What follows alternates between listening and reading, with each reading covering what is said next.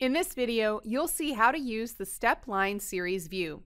This view shows how much values have changed at different points in the same series. We'll start with an empty ASP.NET application. I'll navigate to the Toolbox tab and drag and drop a web chart control onto the page. First, let's increase the chart size.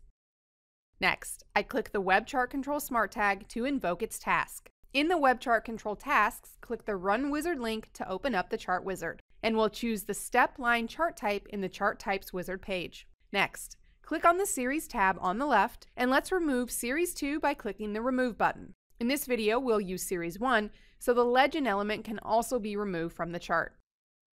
Next, let's click on the Data Wizard page and populate the series with data. Now I'll customize the diagram axes. To do this, I click on Axes, choose the primary axis Y from the drop-down list, and select the Whole Range tab.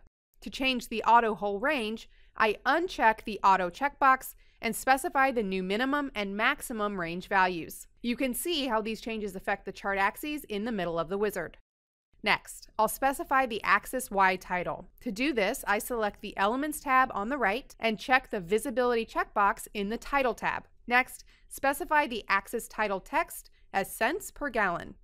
To change the format of the Axis X labels, I switch to the Labels tab, choose Primary Axis X from the drop-down list, and select the Auto tab. Now I'll create the argument pattern by clicking the Add button and applying the month, date, year format by choosing it from the list. Finally, I'm going to add a title to the chart. Next, I'll specify fuel oil prices as the text. Finally, to save all customizations and close the wizard, I click Finish.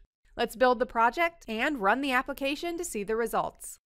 And that's it. Thanks for watching, and thank you for choosing DevExpress.